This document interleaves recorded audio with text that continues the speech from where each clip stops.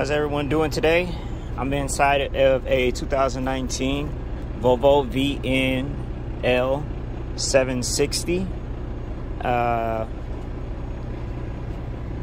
This video is to address the TV issue that if you don't have any power to your TV. Now I got power onto my TV and to this, but it does cut off automatically when it's not in use.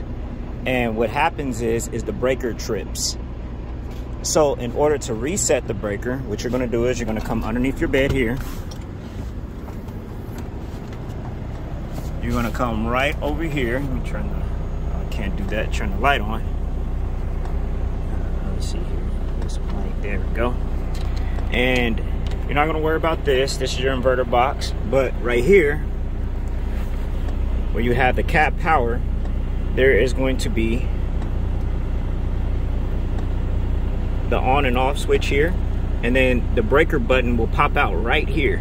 And if you have a green light here and a red light here, then you know your breaker's popped. All you got to do is push it in and your power will come back on.